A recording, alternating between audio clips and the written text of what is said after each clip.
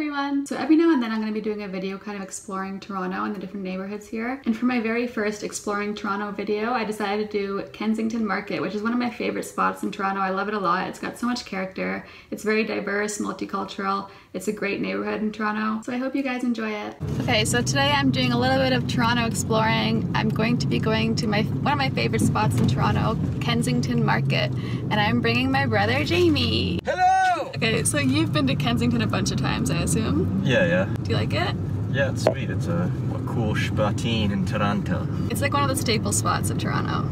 Yeah, it's kind of like a hippie spot. Everyone in there is really kind of progressive and, you know, they always fight against big box places coming in, so there's like no McDonald's and there's no nothing in there. Everything's kind of mom and pop, and it's been that way since like forever. I was actually reading about it. There was a Nike store that tried to open there, and they protested it because of how Nike employees are treated across the world, and because it's a big franchise. They would cover Nike shoes in red paint and throw it at the store, and the store just didn't open because of that. So the original plot of land for Kensington Market was bought by George Dennison in 1812, and then in the 1880s he built houses for the Irish and Scottish workers that had to come. I wonder if he was British. Maybe that's why he brought the Irish and the Scots. Hey, oh, cheap labor. How things, Paddy? Get in there. Then in the early 20th century, it was mostly Eastern European Jewish people and Italians, and then it was considered one of the poorer areas of Toronto. They used to call it the Jewish market, I think. Yeah, Jewish market. It's like wave after wave of immigrant communities came to that place. Like that's kind of its defining feature, is that it's just like all these immigrant groups, they come in, they move out, then a different immigrant comes in and moves out, and it's been like that for going back forever. Yeah. Now it's like a lot of Rastafarians are there. Like, it's known for like a Rastafarian place. So cool. Like the people from the Azores in Portugal fled Portugal, the islands, because at that time there was like a dictator running the country. Is that how it's pronounced? Azores? Yeah, it's not Açores. Azores. Azores. It's so hard to speak Portuguese. There's so many sh. Yeah, it's like gish sounds. Ganesh. Ganesh danza. I think that means chicken dancer. Yeah, have you ever met someone from Barcelona, which is in Spain? Yes, I've been to Barcelona. You notice how they pronounce their C's? It's like THs. Like Barcelona. Oh yeah. Barcelona. It's like the Irish. They pronounce their D's as THs. Some of them do. Mom does. Like Mom, if you ask her to pronounce TH, she can't do it. Yeah. And then if you ask her to pronounce D, she does TH. Like she says ladder as lather. Like lather. Get on that lather. Yeah, guys, it's really good time in D4. I'm gonna go play some rugby. It'd be great. First fatality on your channel. Here we go.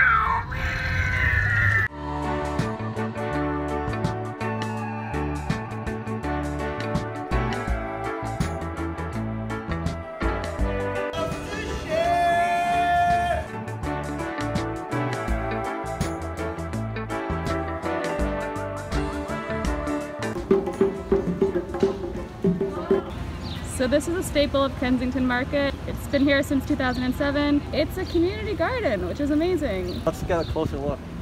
Rare Canadian garden weed. I think this community is a fan of growing green things in general, am I right? Yeah, Marijuana. I know what you're talking about. Asparagus.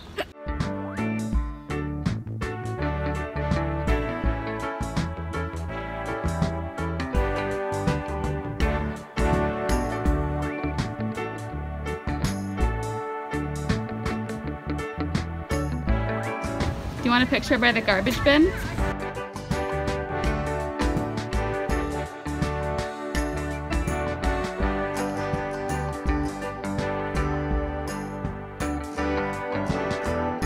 I have this book. Which one? How to Stay Alive in the Woods. Of course you do. The real ones, no.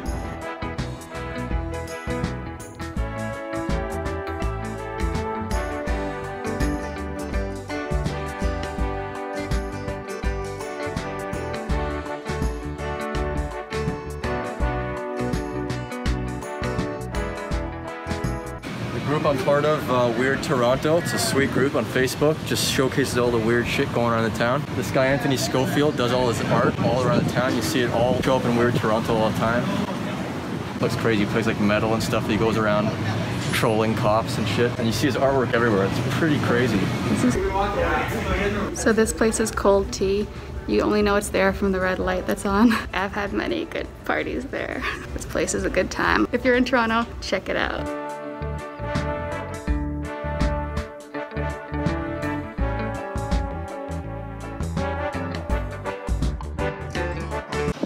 technically Chinatown of Toronto, but this is such a staple. I've seen so many bands play here. You've played there. I've played there. Hard things, Dad. Toronto pigeon don't give a fuck. This is awkward. I already feel like extremely stupid. Every person that walks by, I'm gonna give them a little disclaimer. I'm like, this is not my idea. It took me a while to get used to using a selfie stick in person. You're gonna be in my videos from now on, so you gotta get used to it. I did not agree to this. By blood relation. Remember when we were kids? Like, we were not friends at all. Oh, that's changed? Fuck you. Just kidding. You were mean to me when I was a kid. Didn't want to ever hang out with me. No, because you're a younger sister with cooties. No boy wanted to hang out with her younger sister. I used to like listen to the music that you liked, even though I hated it. And I was like, I like this. And then all you would do is beat the shit out of me. I didn't beat the shit out of you. I asked you to do wrestling moves on you. You obliged. I split your lip or something by accident one time. Yeah, it always hurt. I just wanted to be cool. You took it like a man. You took it like a fucking 1998 wrestler. Remember Jake the Snake? Yeah, that's Dad's favorite wrestler. I liked him.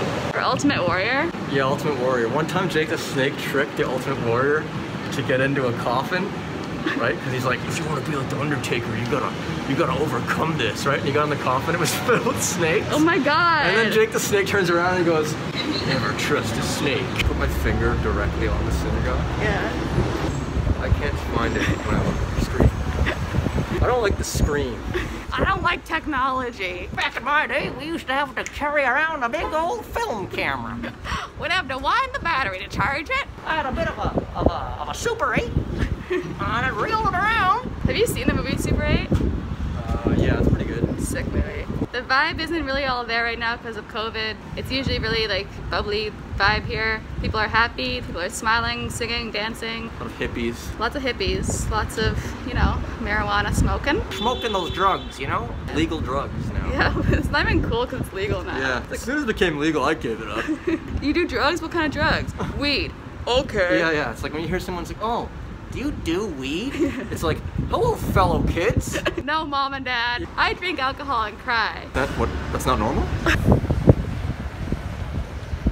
Can you do parkour? Yeah, should I try to jump down to there? Yeah. This is how I die. It's